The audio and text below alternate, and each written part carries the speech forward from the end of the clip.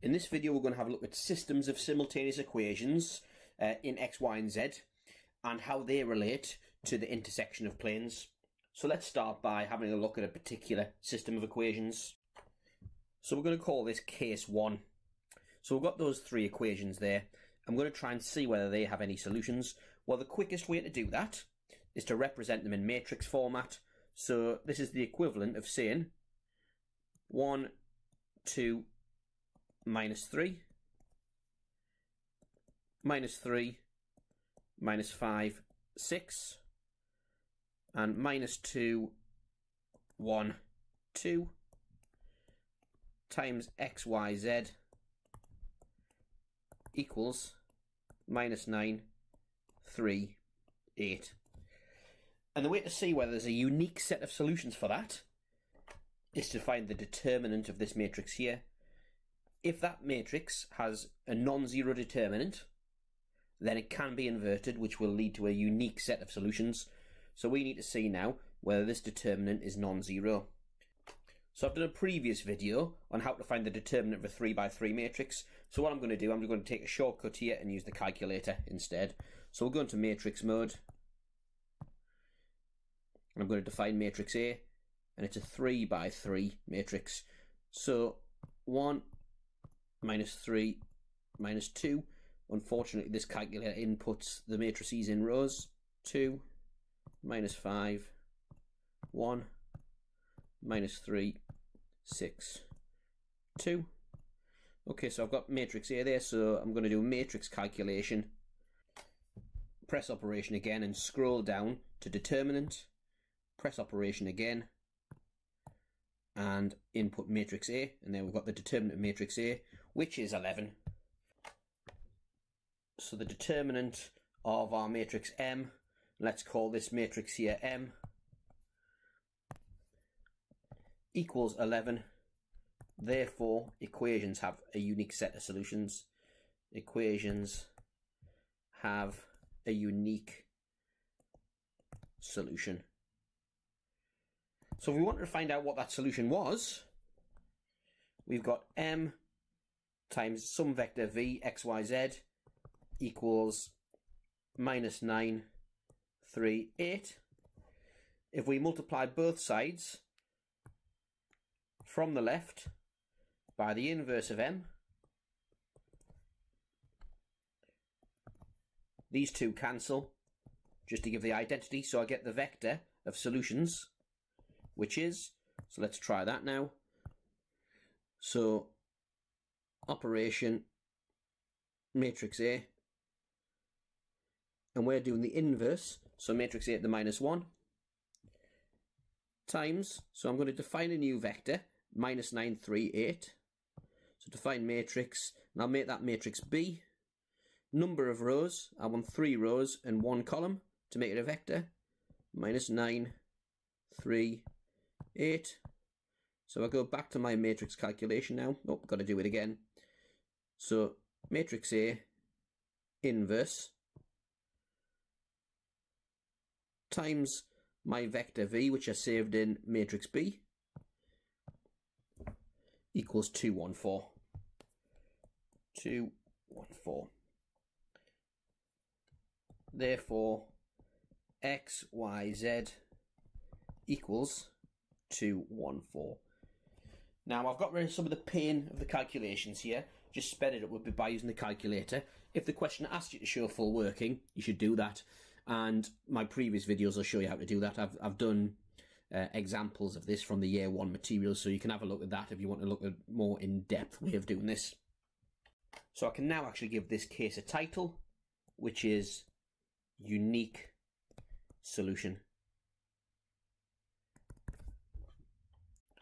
So now using autograph, I can see that I've plotted all 3 of these equations on the same set of 3-dimensional axes, which looks to produce a bit of a mess, but we're predicting that these planes meet at a single point.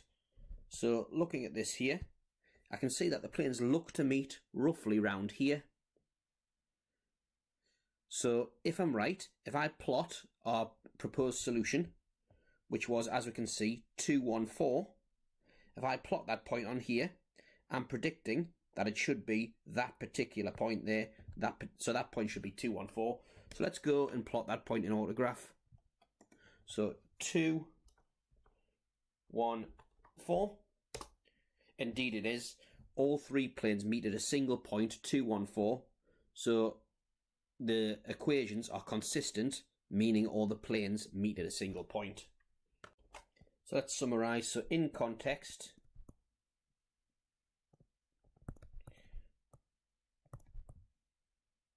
the three planes meet at a single point, in this case here, where the determinant is non-zero. So when determinant of m is not equal to 0. And there's a diagram of that happening there. So now moving on to another example. And there it is there. And we're going to call this case 2, which again for now shall remain nameless until we've discovered what this case actually is. So, putting it in a matrix again, 1, 3, 1, 1, minus 1, 2, and 2, 14, 0, times x, y, z equals minus 2, 6, minus 5. Minus 2, 6, minus 5. And let's find the determinant of that matrix. So we'll define that to be matrix A, 3 by 3. So 1, 1, 2, 3, minus 1, 14. Just overwrite my answers from the last example. 1, 2, 0. Okay, operation, matrix calculation. Operation, scroll down to get determinant. And operation, matrix A. We can see that the determinant is 0. So in this case, the determinant of m is 0. That tells us that this matrix here is not invertible. Therefore, the equations don't have a unique set of solutions. So therefore, equations do not have unique solutions. But not unique can mean one of two things. It can mean it has an infinite number of correct solutions or no solutions at all. So if it does not have unique solutions, it could have no solutions at all, or it could have an infinite number of solutions, in which case there are solutions, but they're not unique. So the test we'll have to perform here is to check whether these equations are consistent with each other or inconsistent. So consistent means they have an infinite number of solutions. Inconsistent means they contradict each other. So the best way to check for consistency or inconsistency, in my opinion, is to pick a pair of equations, let's say A and B, and eliminate a variable. Pick another set of equations, say B and C, and eliminate the same variable, then compare what we have left. Well, actually, I can see equation C already has Z eliminated, so most of the work's been done for us. So now let's pick A and B and eliminate Z also. So if I want to eliminate Z, I'm better off timesing equation A by 7 to get the coefficients of Z to match. So 7 lots of A is 7x plus 7y plus 14z equals minus 14. And equation B is 3x minus y plus 14z equals 6. So if I do the top, take away the bottom, if I subtract the 2, that gives me 4x plus 8y, the z's are eliminated, equals minus 20. And that can be simplified down a little. If I divide everything by 4, I get x plus 2y equals minus 5. Oh, okay. Well, that there is exactly the same as equation C. So the equations are consistent with each other. We haven't found a contradiction. they've actually agreed with each other. So therefore there's an infinite number of solutions. So the conclusion here is equations consistent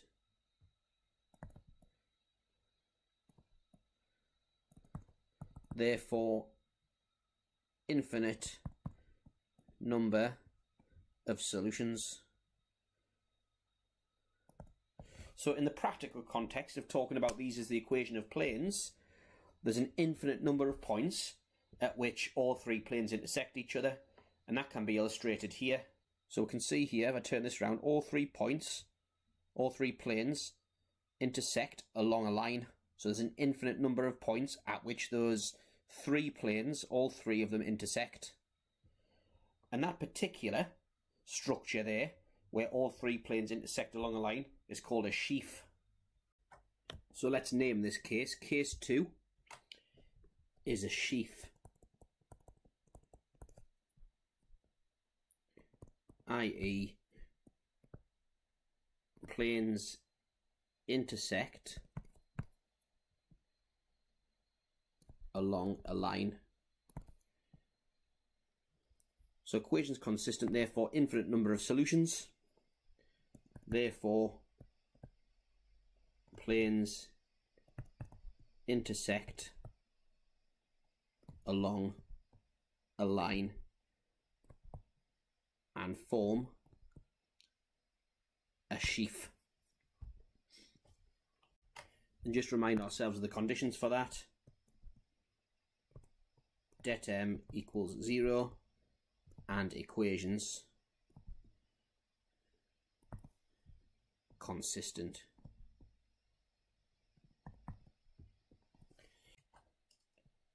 And just to put a picture on there, there it is, a sheaf of planes.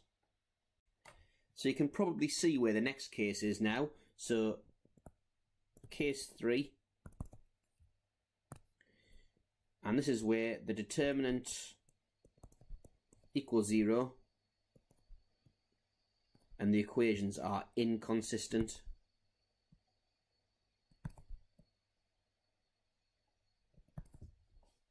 So let's have a look at such an example. So let's again put this into a matrix form.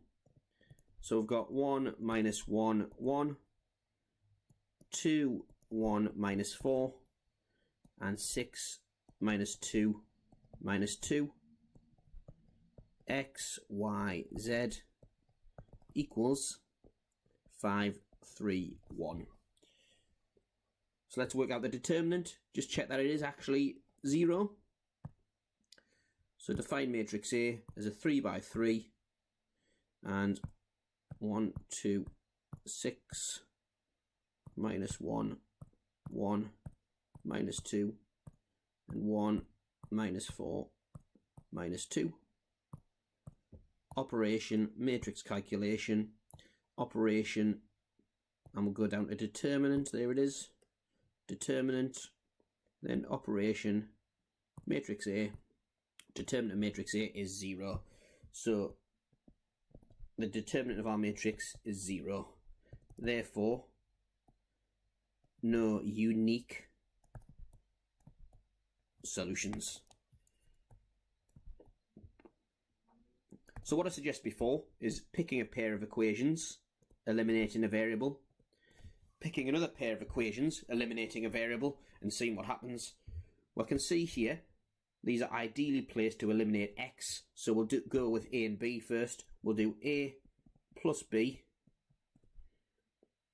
gives, well, the x's disappear to get 3y plus 4z equals 8.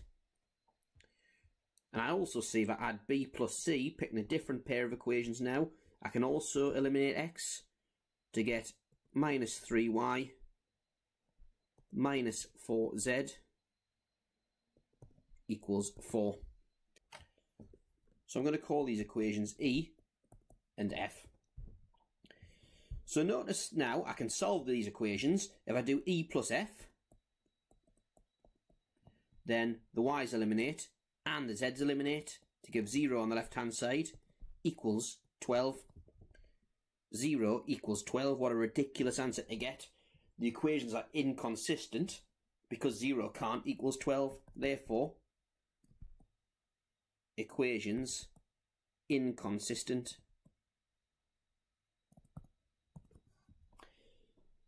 So in such a case where the equations are inconsistent, the three planes will never meet.